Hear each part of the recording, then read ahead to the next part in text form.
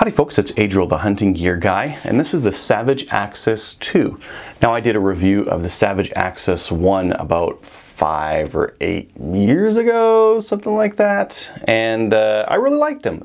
This is a inexpensive bolt-action hunting rifle that Savage puts out, and I think it's, for the dollar, one of the better ones out there. So before we take a closer look at this thing, let's just make sure that we're empty. The chamber is empty, and I can see that the magazine is empty here as well. So why don't we take a closer look. Now on the buttstock of this Savage Axis, we've got a very simple ventilated rear butt pad. So it's got a solid piece of rubber in the middle there, and that's ventilated out to the edges, so it'll be softer on the edges and stiffer in the middle. It's a cheap way of making a softer recoiling butt pad. Nothing wrong with that.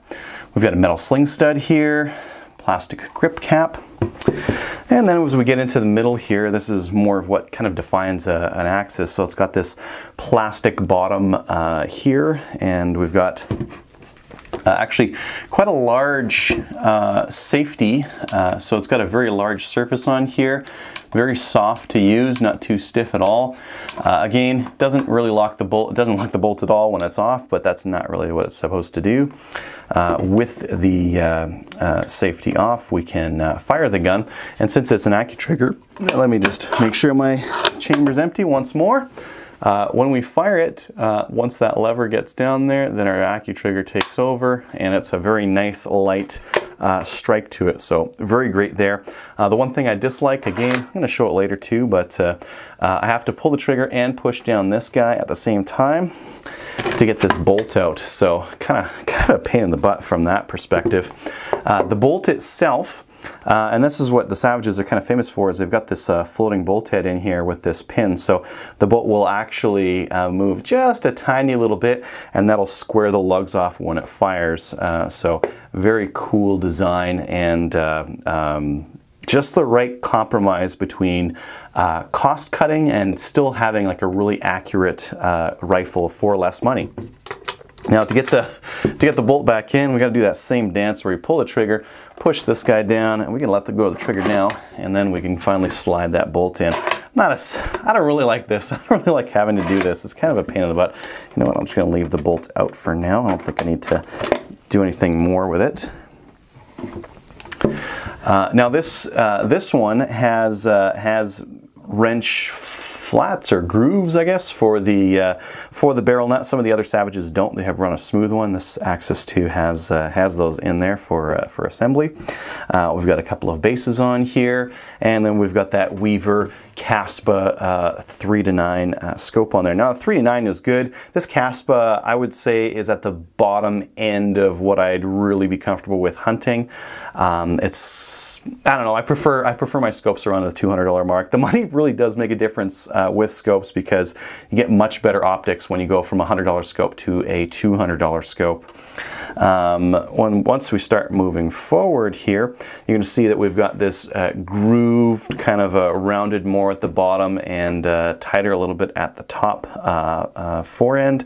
It is quite flexy, so a lot of flexibility in this front stock here, and I'm going to show you what you could do to stiffen these up. We've got a front metal sling stud as well. And like most of the other inexpensive bolt-action rifles out there, it's running a full free float on the barrel. That's, again, easy to make consistent and easy to make accurate. Go ahead and disassemble this rifle. I'm just going to pull the magazine out. So there we can see that metal body. It's made of spring steel with a plastic follower, plastic bottom, and then a plastic clip at the front here that's all part of the magazine. I don't know, I guess if you're like in really cold weather, you might want to worry about this breaking. I haven't managed to break mine, and I've been hunting in some really cold stuff, so not too much to worry there. It runs a single stack design. You can pop them up from the front. It's not going to hurt these the spring steel magazine. You can just pop them in there, and it offers a single feed from the top. To disassemble, I'm going to use a 5/32 Allen key right here and right there, and we're going to pull this whole sucker apart. So I'm going to start at the rear there. There's always a challenge to get enough visibility so I can see what I'm doing and still show you guys what's going on.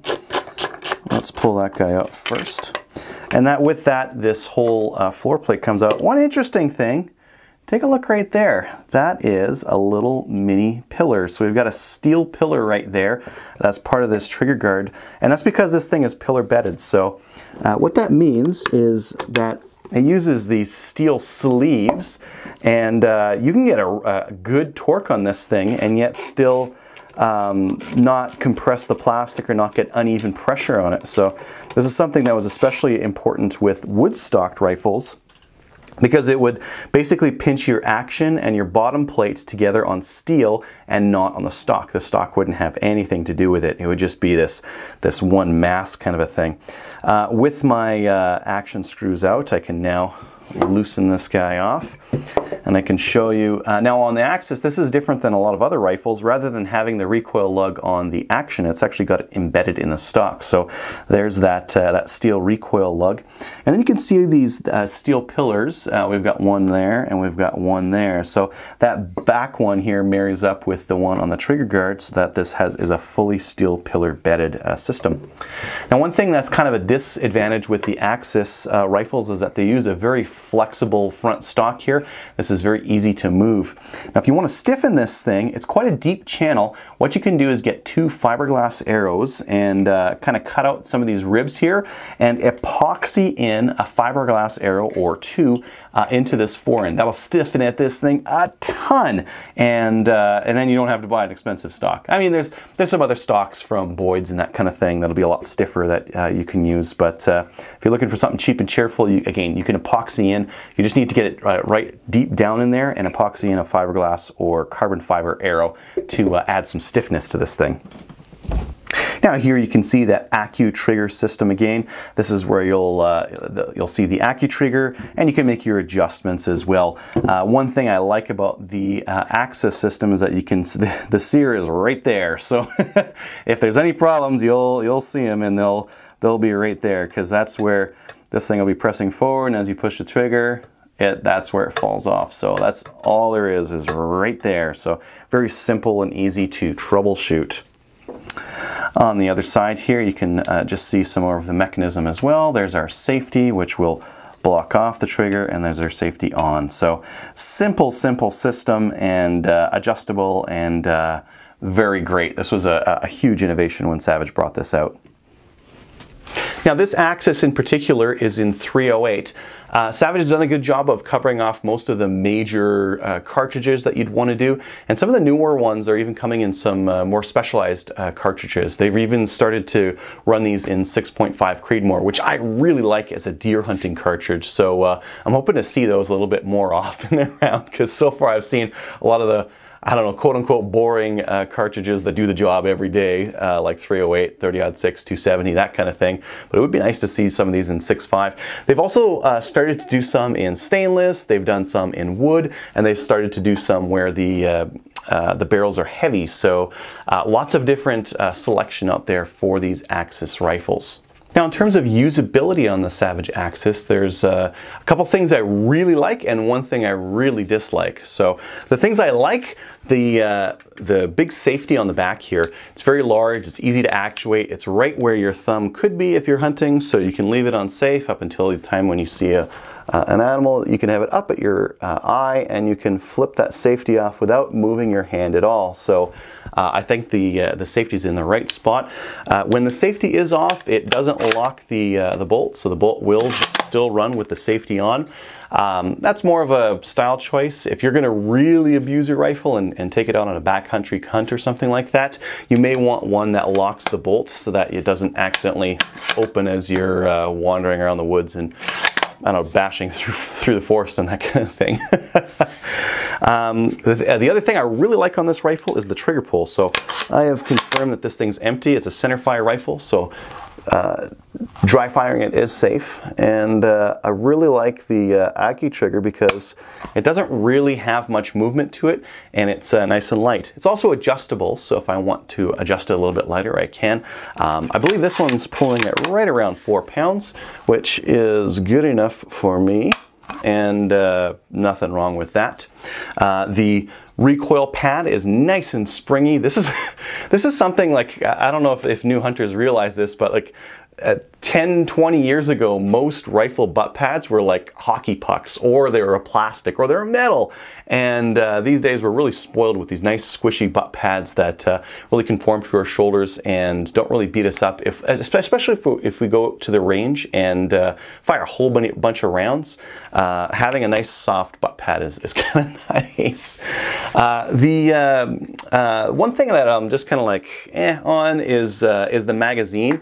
It's got this plastic front here, metals on the side, but trying to get it in there. This one especially is quite tight, so I don't know if you can see that there, but trying to push it in, I really have to muscle it in there to get it finally to click on there. I'll try to get it close to my microphone here so you can hear that click there, but it is very secure and it's not really going to rattle as you move this rifle around. So you know, pros and cons on a really tight magazine fit like that. The one thing I dislike about the Savages, and it's been the case for years now and always the same, is the bolt release on them. Because it's not quite as easy, you have to pull the trigger and pull this little lever back here. Come on, come on. And then finally you get the thing out. And then same thing on the way in. You got to push both of them, and then you can finally get that bolt in there. Most of their competitors these days have like a bolt button on the left-hand side, or with the Remingtons, it's kind of down here. It's just way easier to get the bolt out. But the bolt is like very difficult to bind. You know, compared to some of the other very inexpensive, like budget bolt action rifles out there. A lot of them will bind if you hit the bolt handle off axis. So if you hit it at the very edge there and kind of push it up and out, it won't go in. With this Savage, it's very difficult to bind it up. It's not a super smooth bolt action, but it is very difficult to bind up. So there is an advantage to using the tolerances that they have and the design that they have on here. So even though it's not the smoothest bolt action out there, I still really like it. I still think, especially for the price, it's a fantastic buy. Thanks for watching.